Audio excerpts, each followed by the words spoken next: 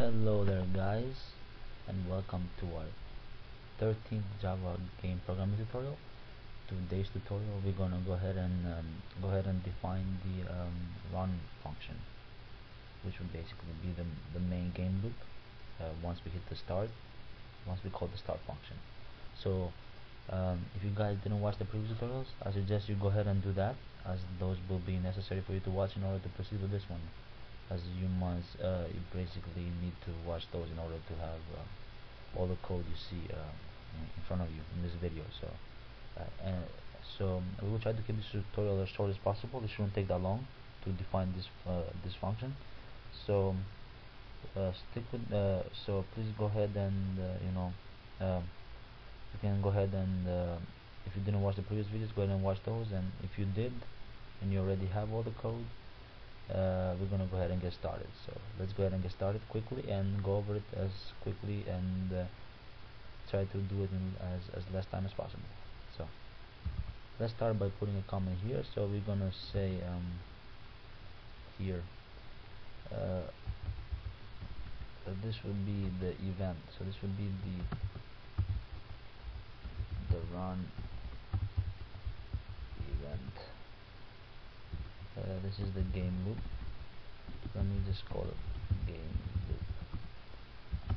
I'm gonna get and type public void run, and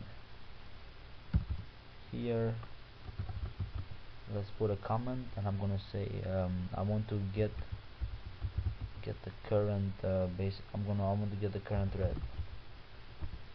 To do that, I would just declare a thread here. I'm gonna call it thread and set that equal to thread, and so thread dot current thread. Okay, so let's go ahead and get rid of this guy here. Type thread, and I'm gonna call it thread. Nice, can have the same name. So let's go ahead. The reason we're getting well, let me just call it thread, but the reason we're seeing underlined red is because I have a Z here, which shouldn't be there. So I'm gonna call the thread thread. Next, we're gonna have a while loop here, and let me put a comment here and say the loop continues as long as the thread, well, the current thread that we basically obtained up here is still alive. So if that thread is alive, the loop will keep going. So we want this to be the thread equals basically the game loop. So what this means is basically as long as the user hits start and he hasn't hit anything else, basically stop or something like that, then we can go ahead and play that. The reason we're getting underlined here red is because I misspelled thread up here. Should be an R there, and there we go. And inside here, let's have it try and catch.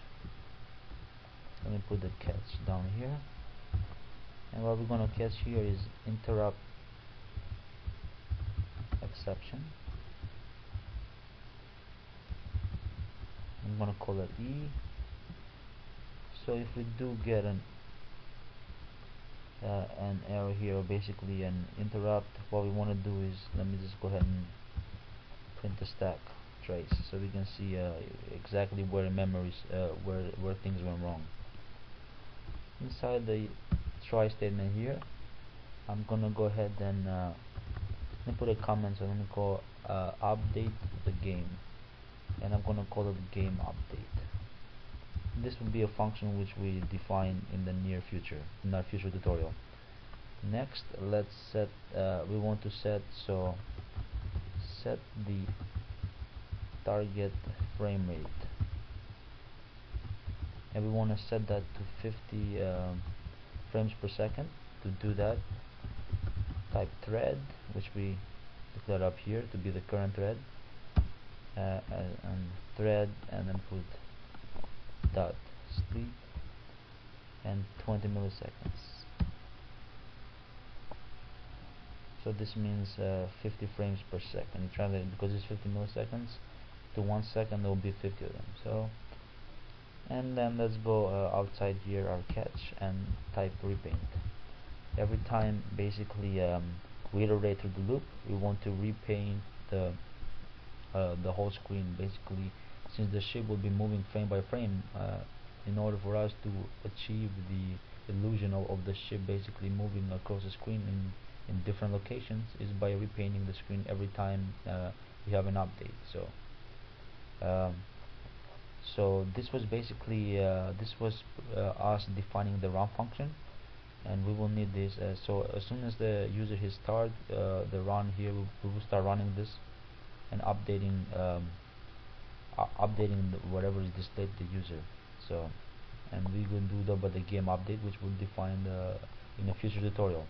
So for this tutorial, we'll just define the run function. So thank you for watching, guys. I hope you found this helpful. If you have any concerns or basically any questions, please leave comments or send me a message, and I will try my best to answer that and help you in any way I can. And if you guys haven't watched my other tutorials, please go ahead and watch that, and please rate the videos. It truly means a lot, and it gives me a lot of feedback in a sense that if you guys do like the videos or not. And if you haven't subscribed to my channel already, guys, please do that. It truly means a lot. And yeah, so thank you for watching, and don't forget to subscribe, and we'll be back with another tutorial very soon. Thank you for watching.